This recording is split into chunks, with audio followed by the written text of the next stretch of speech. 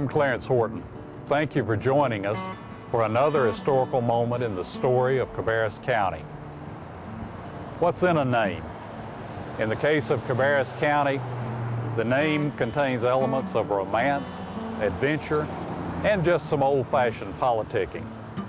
Our story begins in 1776 when Stephen, or Etienne Cabarrus, who was the son of a prosperous merchant, banking, and shipping family, left his home in Bayonne, France, along with his brothers, to travel to the new broad lands of the New World, to Edenton, North Carolina, on the Carolina coast.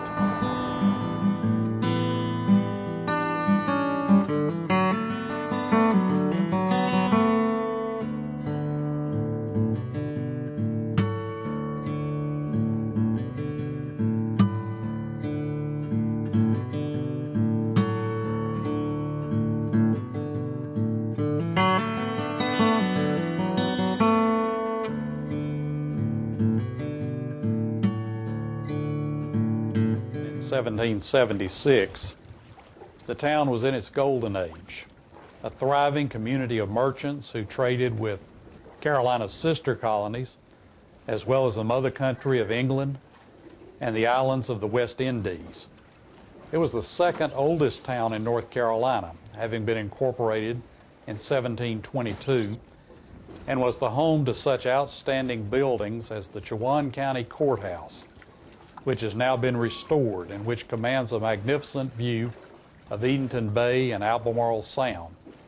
Old Edenton was home to such outstanding patriots and citizens as Judge James Iredell, who served on the first United States Supreme Court; Joseph Hughes, a Edenton businessman who signed the Declaration of Independence; and Dr. Hugh Williamson, who signed the United States Constitution. Edenton was also home to the Edenton Tea Party, sponsored by the ladies of Edenton in opposition to the tea taxes imposed by the mother country of England, which they considered to be oppressive. One of our main streets in Concord is named after another famous Edenton resident, Francis Corbin. Corbin was a surveyor and was the last land agent for Robert Carteret, the Earl of Granville, who gives his name to the Granville line, which separates Cabarrus and Rowan counties. In 1758, Corbin built the Cupola House in Edenton, one of the most significant early dwellings in North Carolina. The house was purchased by the Cupola House Association about 1918. The association raised funds to protect the property and to restore it. The Cupola House was designated a National Historic Landmark in 1971 and is still open to scores of visitors each year. It's owned and operated by the Cupola House Association. In 1786, Stephen Cabarrus occupied a house in Edenton as his town residence. That home, now known as the Homestead, was built about 1771 by Robert Smith, a leading Edenton merchant. It's situated on Water Street in Edenton and commands a breathtaking view of Edenton Bay and Albemarle Sound. Soon after his arrival in Old Edenton, Cabarrus was introduced to the lovely Jean Henriette Bodley, the lovely widow of Lord Granville's last land agent. He married Mrs. Bodley the following year and became master of Pembroke Plantation, located just across the bay from Old Edenton. Cabarrus soon gained the trust and confidence of his new friends and neighbors, who often elected him to positions of prominence. During a 20-year political career, Cabarrus was honored by being elected as Speaker of the North Carolina House on 10 separate occasions. He also served as member or leader of important committees. He was in favor of the establishment of a state university and was honored by serving on the first Board of Trustees for the University of North Carolina at Chapel Hill. He also was in favor of establishing a permanent state capital for North Carolina and voted in favor of its establishment at the location which became present-day Raleigh. A street in the new capital was and is named in his favor today. In 1792, Speaker Cabarrus supported the efforts of the Scots-Irish and German settlers who lived in the Rocky River section of Old Mecklenburg County. Those pioneers wanted to create a new county to be called Union. Their efforts met with easy success in the House of Commons, but the initial bill was defeated in the Senate.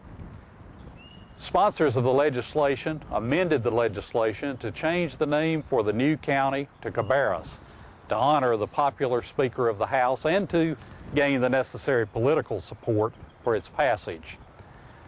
With a change in the boundary for the new county, the legislation easily passed both houses of the State Assembly and was signed into law on December the 29th, 1792, the date from which Cabarrus County dates its existence. Residents of the newly created county, however, were unable to agree on a location for the public buildings for the county seat. In January 1794, local legislators approached Speaker Cabarrus at a legislative session then being held in Fayetteville and explained the dilemma to him. Stephen Cabarrus wrote an open letter to the residents of his new namesake county counseling harmony and compromise in the settlement of this dispute. As a result of his efforts, in 1795, the following year, local residents were able to agree on a compromised location on a long ridge overlooking 3 Mile Branch, a location which became present-day Concord, North Carolina. That letter from the Speaker is one of the prized historical possessions of Cabarrus County today. Stephen Cabarrus only had one child, a little daughter who died tragically in 1784 at age 6. His wife, Jean, died in 1799, followed by Cabarrus himself in 1808. The family was originally buried in the old family cemetery at Pembroke Plantation, but in 1911, Cabarrus and his young daughter were reinterred in the old church cemetery at historic St. Paul's Episcopal Church in Edenton, second oldest church in North Carolina. With the death of his only child, Stephen Cabarrus left no direct or lineal descendants, but through his beloved nephew, Augustus Cabarrus, the Cabarrus family still thrives today in the western United States and in Canada. In 1998, through the generosity of Mrs. Marie Cabanus, a direct descendant of Augustus Cabarrus, Cabarrus County was able to obtain a picture of the only surviving portrait of the Speaker, painted in 1780. A faithful reproduction of that picture hangs in a place of honor beside the front entryway at the old historic Cabarrus County Courthouse. Although Stephen Cabarrus was never able himself to visit his namesake county, he wrote in his letter in 1794 that he would always cherish the honor of having the county named after him and would attempt to preserve that honor unviolated. Those of us who live in Cabarrus County today can also cherish the honor of having the county named for our distinguished French namesake, Stephen Cabarrus, patriot, friend of education, public servant. Thank you for joining us. We hope to see you again real soon.